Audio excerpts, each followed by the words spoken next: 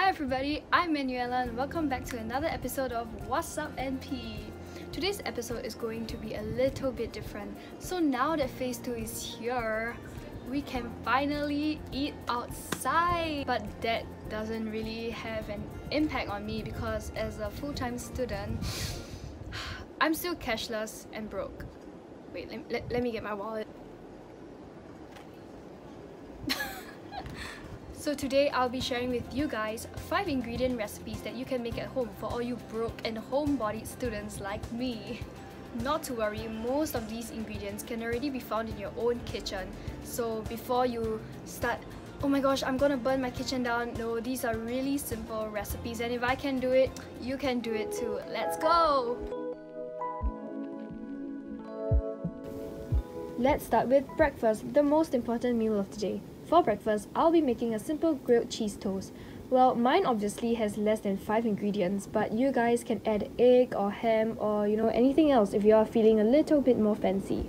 So I decided to make this for breakfast because it's super easy to make and you can't go wrong, especially for times when you're too lazy in the morning to cook a big portion meal. I mean, that's me every day. I also don't really eat that much in the morning, so this portion it's actually just nice. I mean, if I'm hungry, I can always just make another one. Let's move on to lunch. It's midday and we are starting to feel very hungry. So what do? We make the easiest proper meal we can. Pasta! This 5-ingredient pasta consists of spaghetti, cream sauce, pork, sausage and butter. So let's check on my pasta. Oh, it's boiling! I also like this recipe as you can easily substitute any of the ingredients to fit your diet, whether you're a vegan, vegetarian, Muslim, etc.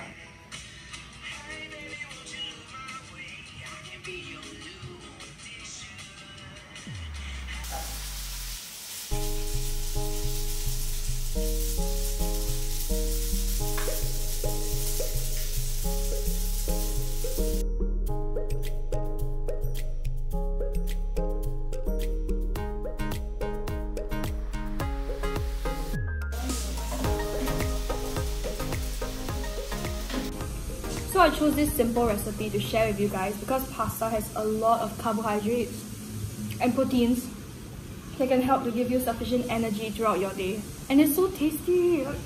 Look at this! We now come to my favorite meal of the day, dinner! I will be making kimchi fried rice. The 5 ingredients you need to make everything nice is rice, kimchi, butter, egg, and pork belly.